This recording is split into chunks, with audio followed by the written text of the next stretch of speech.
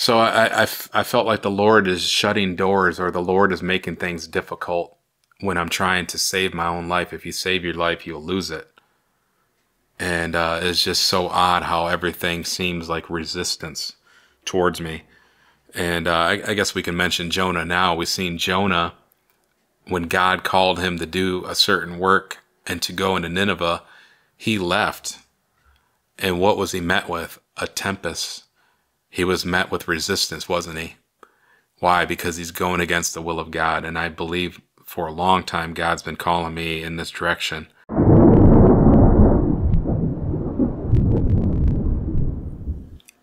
Welcome back to Approved Unto God. I'm Joshua Govitz. We're in the book of Mark, chapter number 1 today. Mark, chapter number 1. And we're going to try to carry on with the calling of the disciples. Jesus has been baptized by John the Baptist. And then Jesus went into Galilee and he started preaching the gospel of the kingdom of God. And he preached repentance. Repent ye and believe the gospel. That was Jesus's message. What's your message? Now Jesus goes over to the Sea of Galilee and he's going to call disciples. He's going to call 4 of them here. He's going to call Peter, Andrew, James, and John.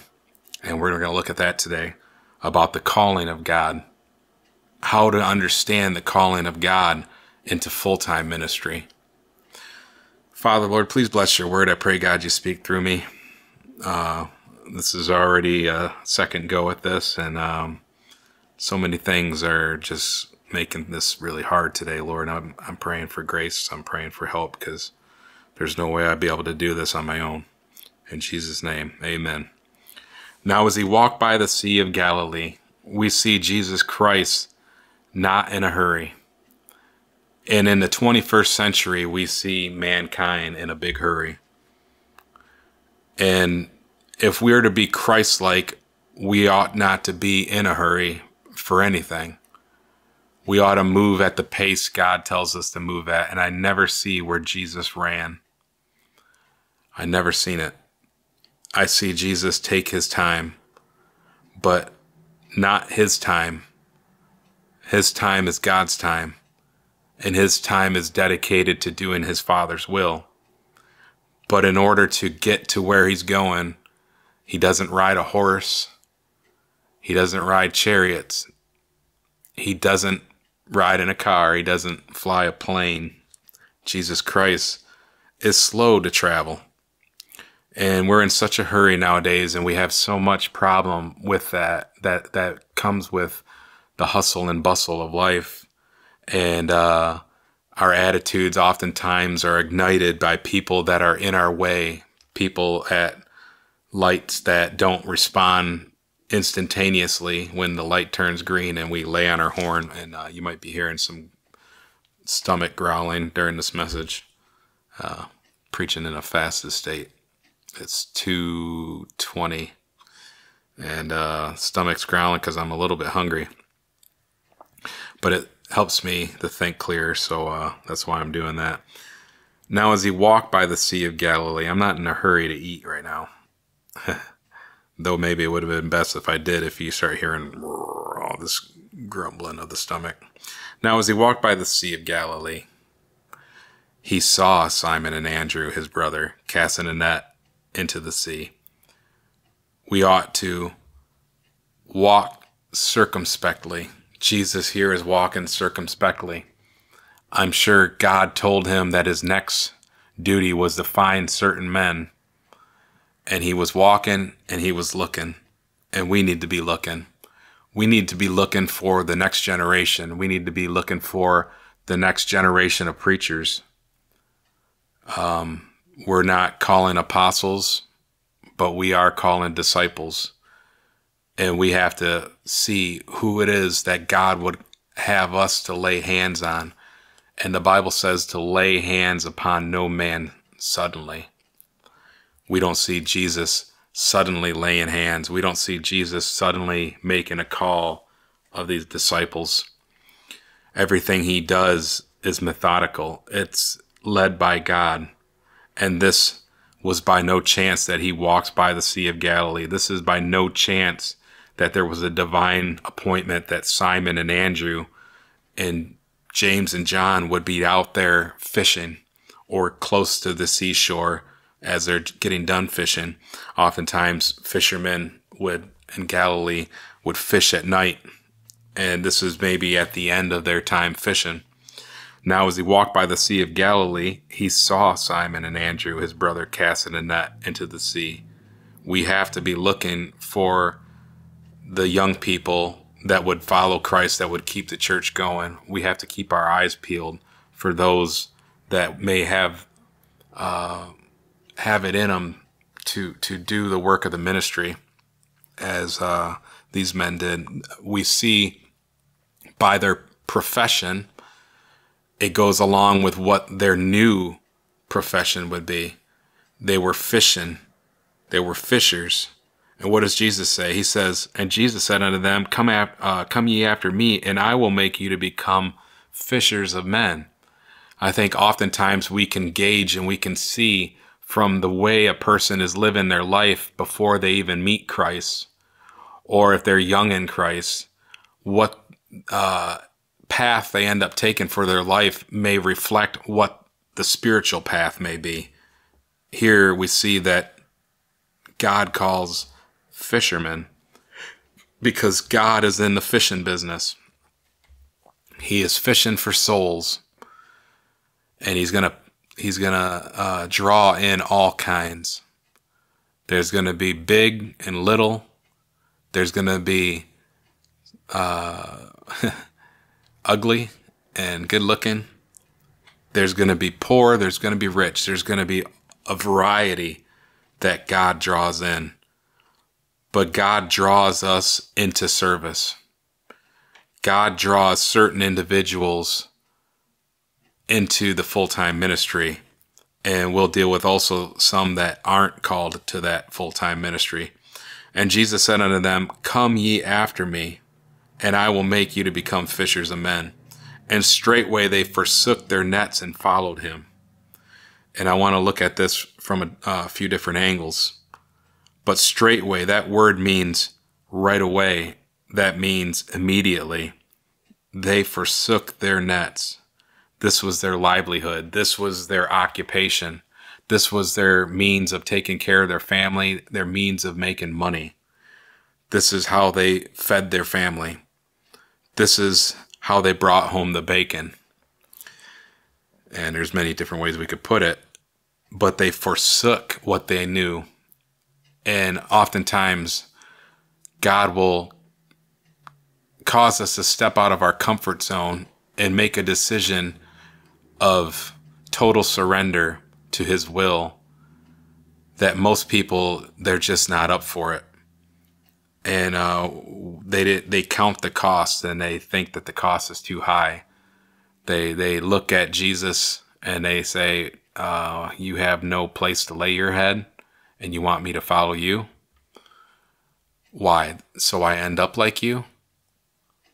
They see Jesus, and they'll see Jesus being mocked. And sometimes the heart will say, do I really want to follow this man and even be partaker of mockery, being mocked for my faith? Got to count that cost. But straightway, immediately, and we're losing that. We're losing a generation to that immediate call to service. A lot of people, they don't feel that call anymore. A lot of people feel the call maybe after they've been called to service to leave the service of the Lord. And they're like Demas. Demas have forsaken me, having loved this present world. But I think oftentimes people mistake their maybe speaking ability or their ability in their flesh or their God-given talent for the calling into the full-time ministry. And maybe that's why people end up quitting. Maybe that's why so many are falling out. But true men that are called into the ministry, I believe, ought to immediately follow that call. And when you don't, it brings problems, because God wants to have his way. He's not going to cause you to be a robot. He's not going to cause you and overthrow your free will, but he wants you to follow him out of a free will. But he will also steer your way. He also will give you resistance when you're trying to go against his will. And we'll look at Jonah and we'll see that. And I've felt that a lot in my life, because I felt a calling since I was young, since I was probably in my teens, and maybe even before being saved. I felt like I should be doing this, like I'm meant for this, preaching the word of God and being a pastor, or possibly being an evangelist back then. And I never really felt like I would be a missionary, but pastor or evangelist was always what I felt in my heart that I could be. And I try to do the work of an evangelist to make full proof of my ministry. And we have a street preaching ministry called Not Ashamed. And it's back there, right there, Not Ashamed of the Gospel. And we go out and we preach in the streets. And I think a lot of people out there in the streets are in it more so not for fishing for men, but more so fishing for subscribers, fishing for more views. I see so many that go to these sodomite parades, or, some people say that's kind of offensive, but it is a Bible word. Or they go to the gay parades, but they're not gay. They're not happy. They're miserable. They'll put on a front like they're happy, but no man that does his own will, no man who rejects God is happy in this life. I guarantee you that. They have no joy. Well, they might have temporary happiness. We'll give them that. But true peace, true joy, that can only be filled by Jesus Christ and doing his will. You were created by him and for him. And if you're going to live for anything else, you're not going to be happy. So these men, these street preachers, go to the gay parades, and I think they love controversy, a lot of them.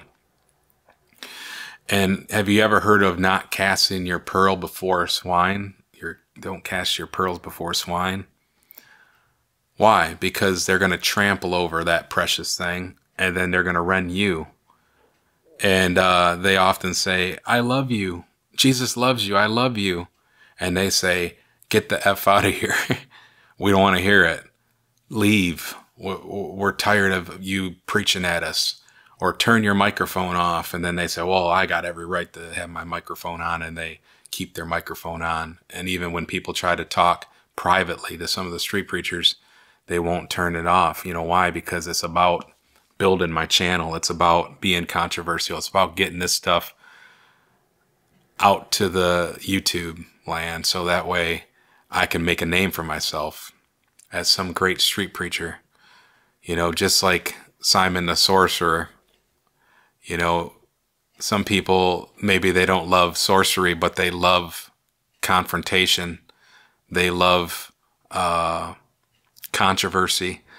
And so they're just going to get Jesus Christ to up their controversial means of argument. And they're just going to go about causing strife, causing people to be angry. And sometimes I understand why even the gays get upset with them.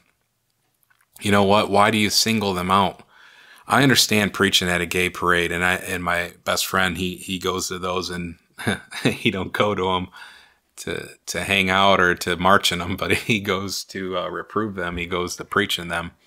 And oftentimes he finds himself alone when he goes.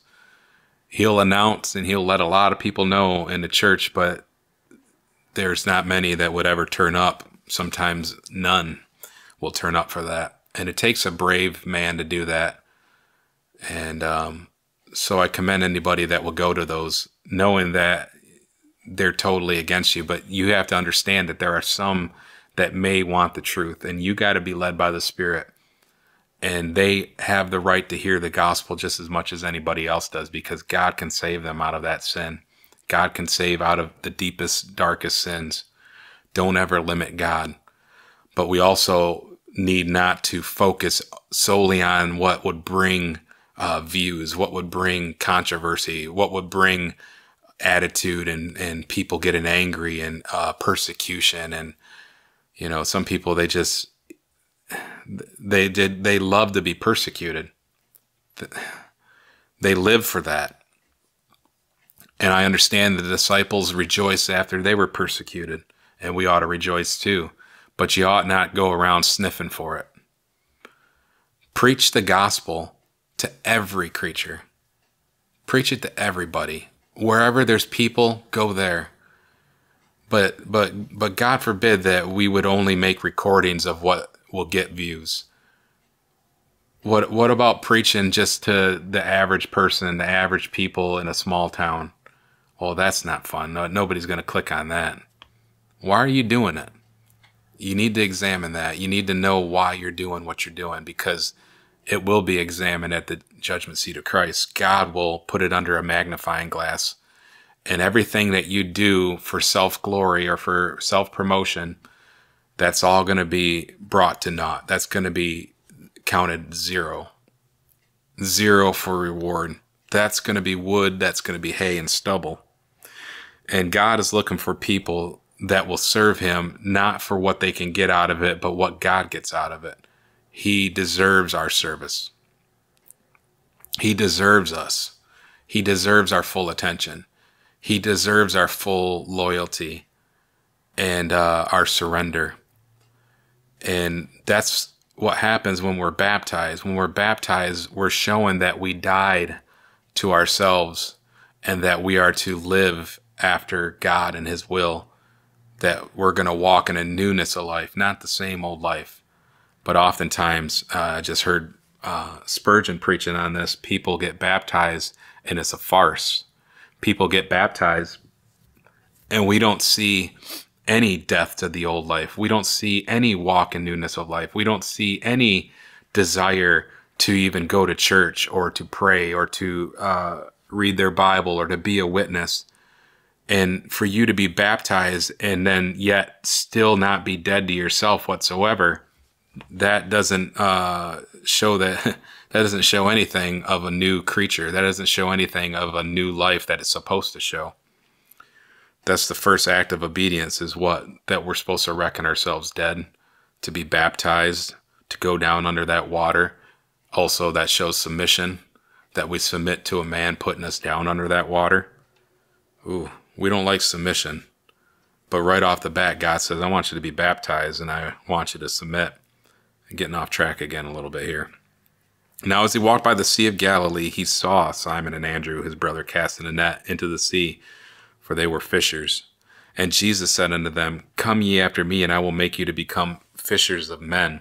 And straightway they forsook their nets and followed him. They didn't question him. They didn't say, where are you going? They didn't say, how is this going to be funded? Or what are we going to do for work in the meanwhile? No, they didn't question it. They just followed. They just obeyed. And that's the way we need to be. We need to be quick to follow Jesus wherever he leads us. And sometimes he leads us out of our comfort zones, and we have to be willing to follow wheresoever he leads us. And let's look at Luke chapter number 5 and verse number 1. Luke chapter number 5 and verse number 1. And pray for me. I'm feeling that call to be ordained. And I was going to be ordained a while back, but I'm working on trying to get my finances better in order. And but I think now is the time. I think now is the time to be ordained, and I think now is the time to go into the ministry full time. I have been street preaching. I have been doing this, and I've been going into jails and nursing homes too at times. But I think the call to be a pastor is next. And just pray for me that I do God's will, that I find the right church, and that God would have me to find the right people and people that are hungry for the word, and that will take to the preaching and the teaching, and that will grow, and that I could be a good shepherd and a good leader. I'm pretty excited about it, and I have a feeling I think I know where God may be sending me. But just going to have to be praying, and I pray that you pray for me too. So until we get this all figured out here. Look at Luke chapter number 5 and verse 1. And it came to pass that as the people pressed upon him to hear the word of God, he stood by the lake of Gennesaret and saw two ships standing by the lake. But the fishermen were gone out of them and were washing their nets. So here we see that the fishermen were washing their nets, and that's not exactly what's recorded in some of the other Gospels, and it's not a contradiction, but they may have just been finishing up and were washing their nets. And it's kind of neat just to see the different angles that the different writers of the Gospels hit. Some include certain parts that others don't include. And he entered into one of the ships, which was Simon's, and prayed him that he would thrust out a little from the land. But before I get into that, let's look at verse 2 again. And saw two ships standing by the lake, but the fishermen were gone out of them and were washing their nets. Their nets needed to be washed. And that sounds kind of funny. And I had to look that up because you would think, well, they're in the water all the time. Isn't that kind of washing them? But then they get all kinds of slime and all kinds of stones and all kinds of mud and all kinds of stink from the fish and all different kinds of stuff, seaweed in it, and they have to clean those nets because they take those nets back home with them, and they don't want that smell or going throughout their house or their yard or wherever they put their nets, and so they clean their nets. And we have to clean our nets, and we have to clean up, and have these nets need taken care of. They need maintenance in order to do the job they're supposed to do. And our Christian life takes maintenance, and we need washing. We need washing of the Word of God, so that way we have a better ability to be a fisher of men. And if you get away from mending your nets or washing your nets, you're going to have trouble being a witness, because we're clean by the washing of the Word of God. And he entered into one of the ships, which was Simon's, and prayed him that he would thrust out a little from the land. And he sat down and taught the people out of the ship. And kind of neat because of the natural acoustics that Jesus took advantage of. I bet that the waters were still, and that the voice was more projected because of the fact that he was out on that ship, and it was like an amphitheater. And before they had amplification, they used the land in its layout, or Jesus, as he taught here, taught the people, and he sat down and he taught them. And that's kind of interesting too. And I know Brother Poonen brought that up, that we see that Jesus would sit to teach. And then when he was preaching, he was standing up. But I think we ought to sit down and be at the level of those that we're teaching, not trying to elevate ourselves, but like a family gathered around. And that's kind of what I have here. I like it to be as if you're sitting here at the other end of this table and I'm teaching you in an intimate way, and like a father would teach a son at the table. And I think that there's wisdom in sitting down and teaching. Now, when he had left speaking, he said unto Simon, "Launch out into the deep and let down your nets for a draft." It looks like draught, but it's pronounced draft. And I just looked that up too. So that's going to be a drawing in a fish, a draft. And that definition from the Webster's 1828 is that which is taken by sweeping with a net as a draft of fishes. So he wants him to, by faith, launch out into the deep. And sometimes we got to get out of that comfort zone and let down your nets for a draft. And I noticed that he said, let down your nets. And then he let down his net. So there may have been a half obedience to this. And maybe there could have been much more that was gained if he would have been completely obedient. And Simon answering said unto him, Master, we have toiled all the night and have taken nothing. Nevertheless, at thy word, I will let down the net. And I'm still not sure why he says the net. And Simon answering said unto him, Master, we have toiled all the night. And man wasn't man wasn't created to work at night. Even Jesus says that we work during the day, and then night cometh when no man worketh. And sometimes we do things that is contrary even to our circadian rhythms, that causes our bodies to die much earlier and shut down earlier and have problems. Sometimes there's a myriad of ailments that come with night workers. And I worked a night shift when I worked at Suncrest for 6 years. And I think it did a number on my metabolism and all kinds of different things. And I'm still trying to recover from that. And it's still sometimes hard to sleep at night. And we see that Simon's toiling all night, and he's doing something that he's not even supposed to be doing. And oftentimes we're in our life doing things that are not the calling of God. It's not what God would have us to do. And whenever you do that, we're going to see that there's resistance, or we're going to see that we're not being fruitful when we're out of our calling, when we're out of what God's will is for our life. And I see in my own life sometimes, I was trying to DoorDash, and I was trying to be successful at that to pay my bills and make ends meet. And what did I see? I saw some success at it, and I saw some resistance, but then I saw the door as it starts shutting more and more, and I couldn't even get any more work. And it started off with making a decision not to deliver a couple different items that were dirty, that they weren't good. One was, there was an item for a morning after pill, and I almost went and bought it. And then I thought about, I'm not going to contribute to somebody in a way. It's almost like an abortion, or it could be an abortion, that if the conception just took place and then they're going to take a pill, that's too close for my comfort. That would kill that baby as soon as it would, or I don't know exactly how it works, but I didn't feel right about it. So I end up going back on that order, and then it caused a problem for me as far as getting more orders and getting consistent work there, and then there was another one that made it even worse. They wanted me to buy condoms for somebody, and I was going to do that too. And then I had my friend's son with me, and he was helping me out, and he's just 14 years old. And I thought, what a bad testimony that would be, and I end up not accepting that order. No, I accepted it, but then I had to go back on it, and then that ended up really costing me. But then I said, well, I'm not going to be a bad testimony in front of my friend's son.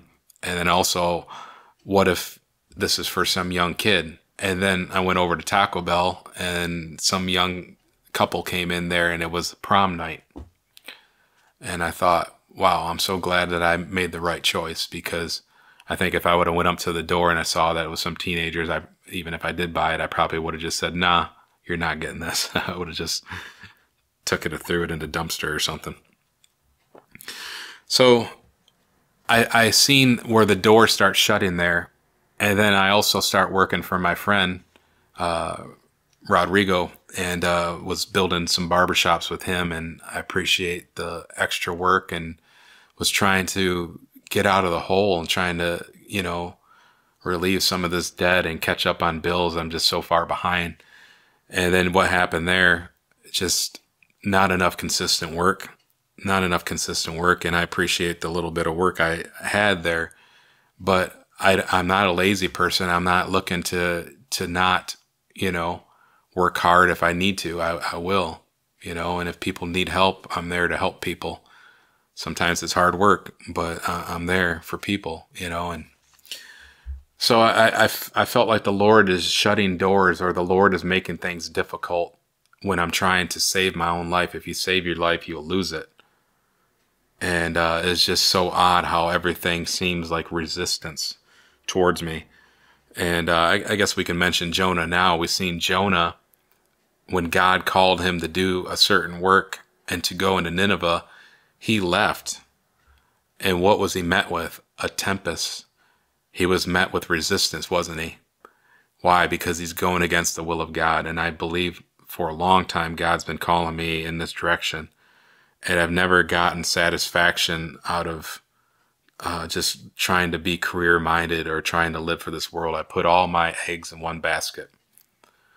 And I was just telling the Lord that right before I start teaching and preaching here. I said, Lord, I'm going to need help. There's a lot of stuff in my life where things are just coming to a head, and I don't have anything but maybe some loose change. And but I'm trusting you, and nevertheless, at thy word, I will let down the net. I'll go do what you'd have me to do. If you want me to pastor, I'll pastor. I'm tired of fighting and resisting.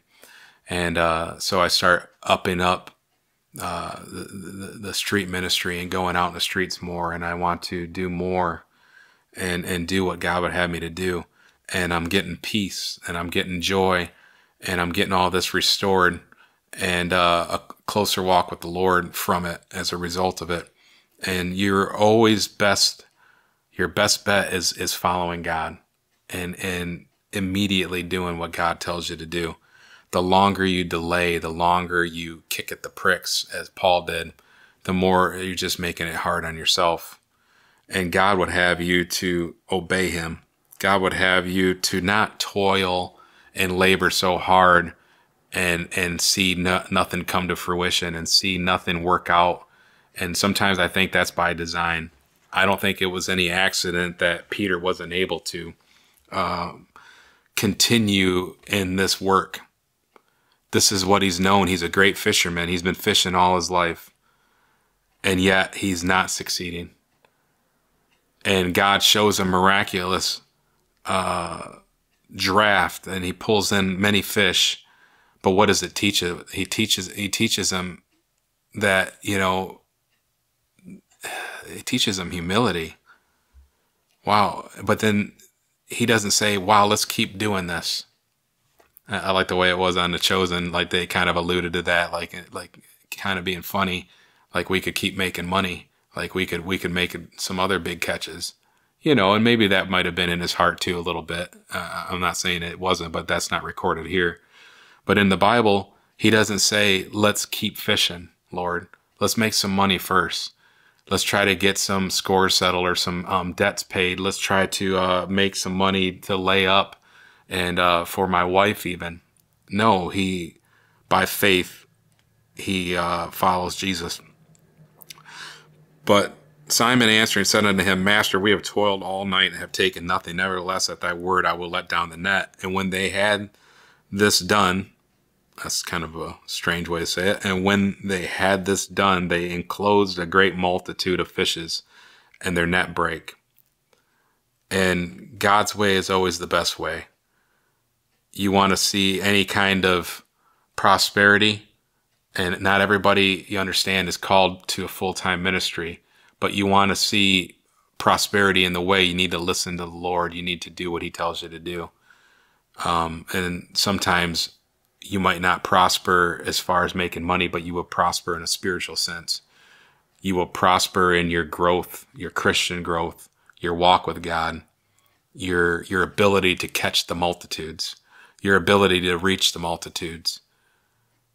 Whereas you could barely reach any, God wants to have you to be a fisher of men. He wants to have you work and serve him and be successful as a minister of the gospel.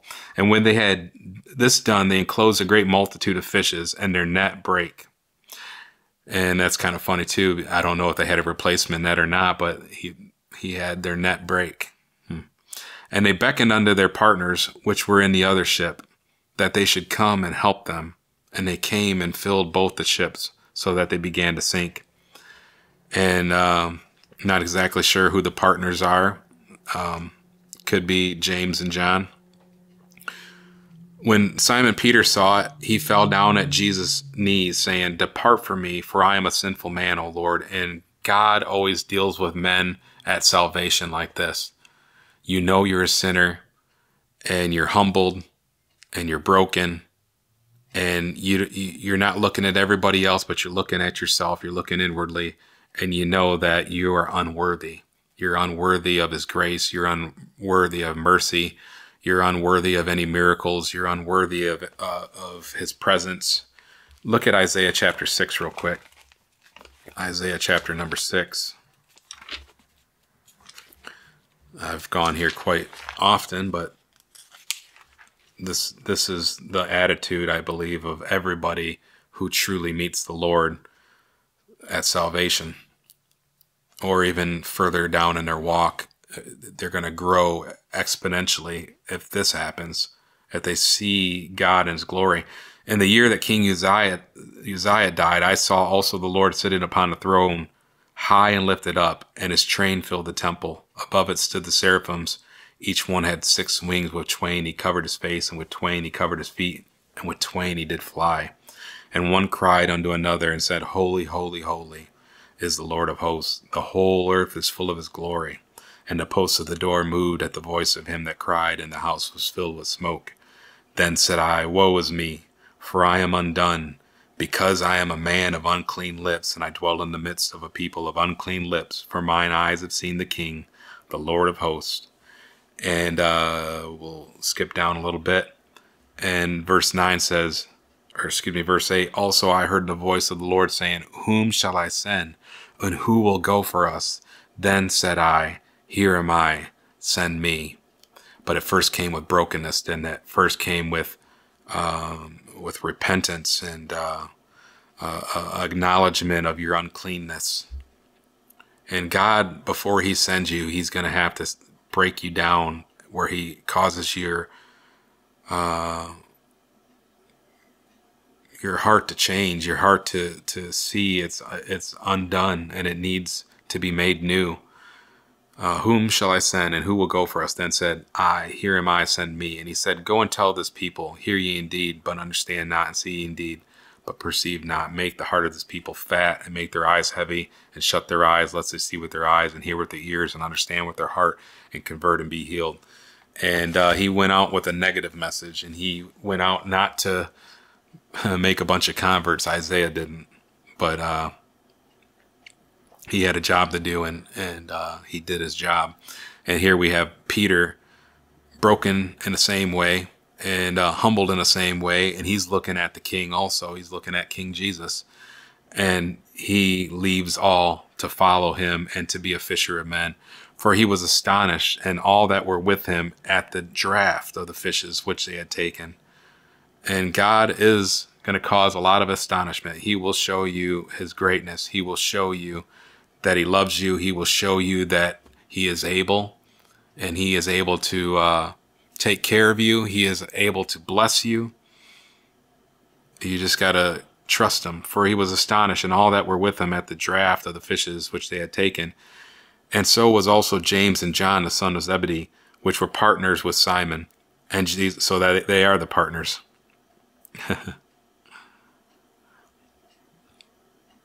And so also was James and John, the sons of Zebedee, which were partners with Simon. And Jesus said unto Simon, Fear not, from henceforth thou shalt catch men. And when they had brought their ships to the land, they forsook all and followed him.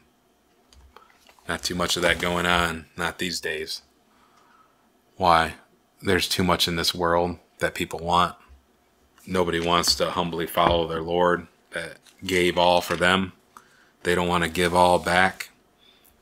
But that's what that's what he requires in a disciple. You want to be a disciplined follower of Christ. You want to grow and be used to your full capacity. It's going to take that. It's going to take an immediate following of Jesus. And straightway they forsook their nets. We're going back to Mark chapter number 1 and verse number 18. And straightway they forsook their nets and followed him. Mark chapter number 5 and verse 18 through 20. Let's look there real quick.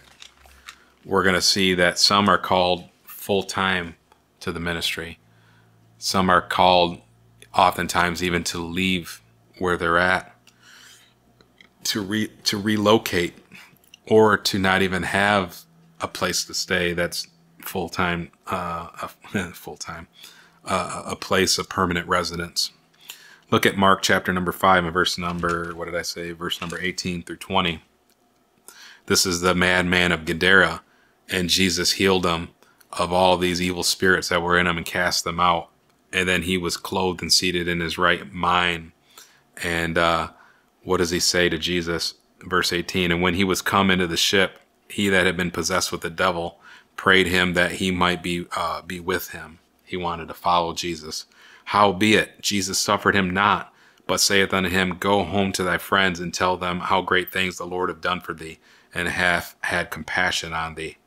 And he departed and began to publish in Decapolis how great things Jesus had done for him, and all men did marvel. He was better off where he was originally. He wasn't to leave that town. Those people knew who he was. They seen the madman. They seen him bound with fetters and chains. They seen him crying and cutting himself into tombs. And for him to go somewhere where maybe that might sound like a tall tale, and they might not even know or believe the legend of what this man was, full of devils, superhuman strength. This town knew him. This city knew him. And he went back and he was able to reach people that were astonished at his testimony. And sometimes God would have you to stay kaput, or stay put, not kaput. Stay put where you're at, and God will use you where you're at. And there's no crime in that.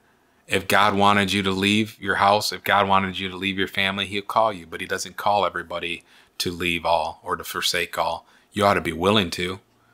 And I'm sure the Lord appreciates that. But sometimes what's best for us is to stay maybe in a local church and to serve under that local church and to grow in that local church and bless everybody in that local church. And that's not a second-rate Christian. But we're all have a certain calling. We all have a certain ability, and God wants to get the most out of our lives. And sometimes what is best for us and best for everybody that we may be able to reach is to stay where we're at. And we got to be sensitive to the Holy Spirit, because we're not all going to leave our jobs. We're not all going to, we need doctors out there, and they're saved doctors, and they're going to be used in that field. There's saved athletes, saved baseball players, football players. And you know that there's people there that they can reach that I can't reach, but they can reach. God's got people positioned where he wants them. And sometimes it's in a trade, and it's staying at the job, and it's staying doing what you're doing, but then you're a witness on your job, and you're a witness wherever God puts you. And you have to just be willing to do what God has for you to do. You can't sit there and say, oh, God called this guy into full-time ministry, so I'm going to do the same thing. God said, I don't want you following me. He didn't want that madman of Gadara to leave everything and follow him. He said, I got greater use for you. Stay where you're at. And he was able to reach those people in his own town.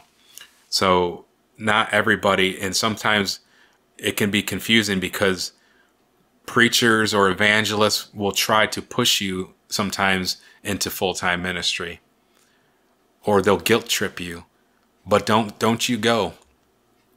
I've heard of men that went into the ministry or left as a missionary and they flopped. And it's because I believe they were compelled, but they weren't compelled of the Holy Spirit. They were compelled of men to go. And God's got certain people built and geared that way to be a missionary. God's got certain people geared to be an evangelist. Some people are geared to be a pastor. You fulfill a role that you're not meant to fulfill, you may cause more harm than good. And we got to have the wisdom of God. We have to understand that we're not all cookie cutter Christians. We're not all called to the same thing. In the body of Christ, there's all different kinds of gifts. And God has gifted some where others are lacking. And we need one another to come to the fullness of what God would have us to be as Christians. And it's a blessing. I'm glad God saves a variety of people. He calls a variety of people. He calls some to stay. He calls some to go.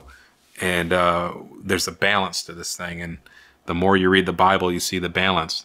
You read one passage like this and you say, well, I got to sell everything I have, and I'm going to have to leave my family, and I'm going to have to go out on a mission field. But God does not want everybody out on a mission field. but your job could be that mission field. You know, even let's start with your own house, your household, your family, your wife, your kids, if they're not converted, your cousins. Why don't you reach them? Why don't you start there? And maybe God might open a door later down the road. Mouth's getting awfully dry. Let's look at Luke chapter number 14 and verse 16. Luke chapter number 14 and verse number 16.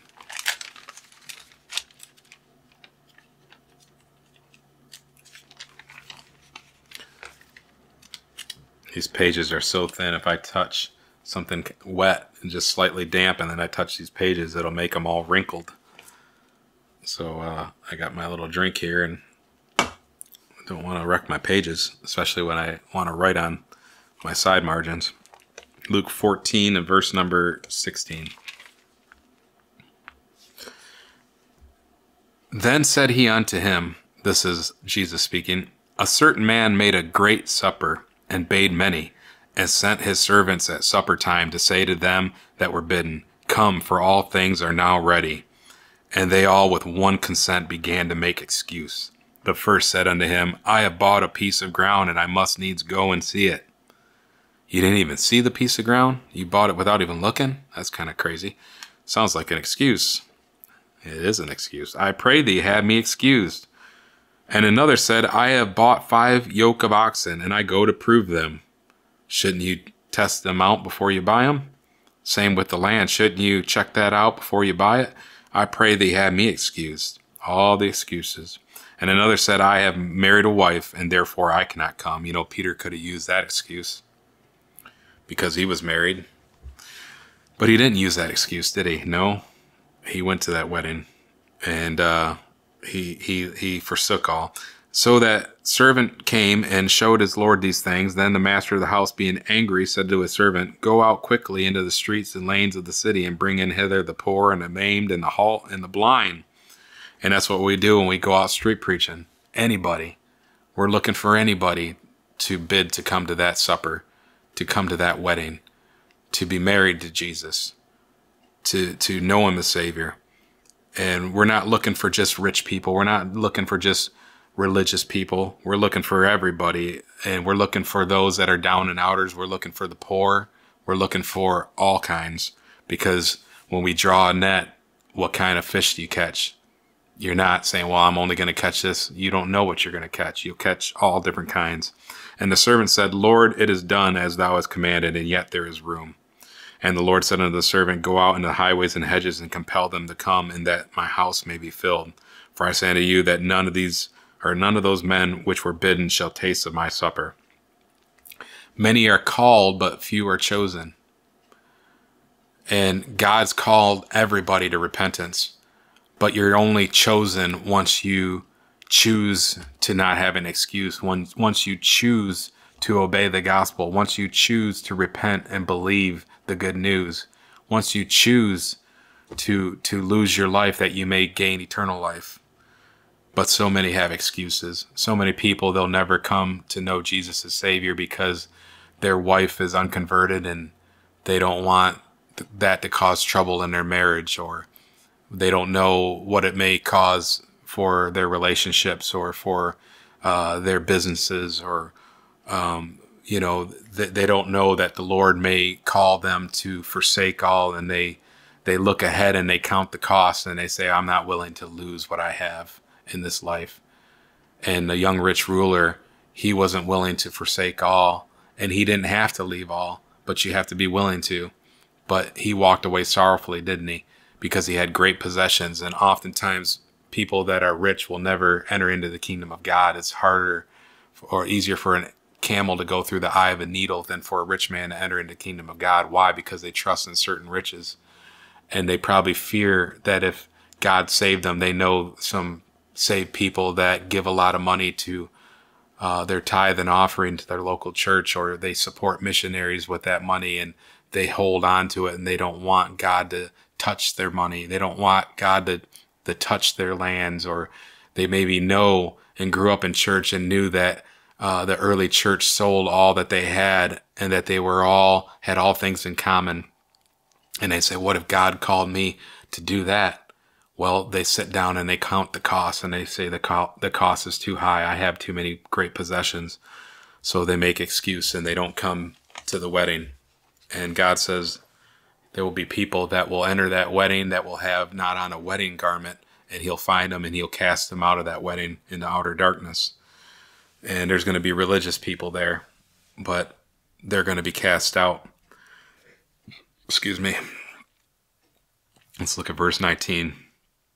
And when he had gone a little further thence, he saw James, the son of Zebedee, and John his brother, who also were in the ship mending their nets. And straightway he called them, and they left their father Zebedee in the ship with the hired servants and went after him. So we see here others called into that full-time ministry, and they were mending their nets. They were fixing their nets. And I heard that's a very tedious task to take on, mending the nets. And they didn't say, well, let us finish mending these nets. We're almost done. No, they straightway, immediately they left them. And they also left the ship. They left their father even behind, Zebedee. And sometimes people won't leave their family. Some people, they won't even leave their father or their mother to do what God would have them to do. And some he's called to full-time ministry, and you got to be willing to forsake your job. You have to be willing to forsake your father or your mother. You have to be willing to forsake your family, you know, and not when you go out to be a missionary, that's not what I'm saying. I'm not saying you forsake your wife and you forsake your children, unless God told you to, and they had some other means to be taken care of. I'm not saying that doesn't happen, but there's also those that will go into the ministry full time, but then yet God still wants you to be a father. God still wants you to be a husband.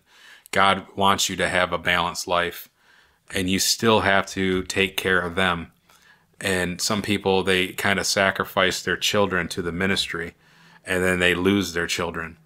And then they lose their children to the world, and they lose their children because they never had a dad. Their dad was always gone preaching in meetings, and you know, and they would have liked to have a dad to play catch with them. They would have liked to had a dad to read them bedtime stories at night, but dad was never there because dad was made an idol out of the ministry. And you can even do that, and you can take things too far. And because God calls some to leave, sometimes even their wife, for maybe a period of time, but you have to know what God's telling you to do. And you got to understand that you're also one flesh with who you marry, and then you're also responsible to children. So each man may have a different calling, but you got to know what you're doing when God calls you, and you got to understand what his calling is. And that takes discernment, that takes prayer, that takes sometimes fasting, that takes seeking the mind of God as to what he's calling you to do. And there's a lot more I could probably say, and we're not going to get into any further. We're just going to stop there. This has been approved unto God. I hope this made sense to you. I felt like I was having a little bit of a tough time with it. And the Lord kind of seems to have me go through all kinds of things that I'm preaching and teaching, either before or after. And I believe that right now I'm being called, and I'm willing to leave my nets and leave my way of making money, and trust that the Lord will provide, and trust that the Lord will take care of me and supply my needs. I may be broke right now, and it may be tough for a minute, but I know God knows where I'm at. And just pray for me that God would have me be used where he would have me to be used, and that I would be able to help the people he would have me to help. And if I have maybe the lines crossed or the wires crossed, that I would know the difference. And if God would have me to stay at my local church, that I'd be willing to stay there too. You know, maybe I'm just going to be ordained and just stay a street preacher and preaching in the jails. And I don't know. It's fine, whatever the Lord wants. But I'm pretty excited because I do feel his calling, and I just pray that everything would go well, and that you'd keep me in your prayers. And I appreciate every bit of it. I appreciate you coming and listening. and thankful for this ministry. And also like and subscribe. You know, I don't say that almost ever. And also that I have a PayPal account on there too. And if you felt led to give a monetary gift, I appreciate that too, especially considering I ain't got anything right now. So that's not good English, but that's the truth. God bless you. Appreciate it.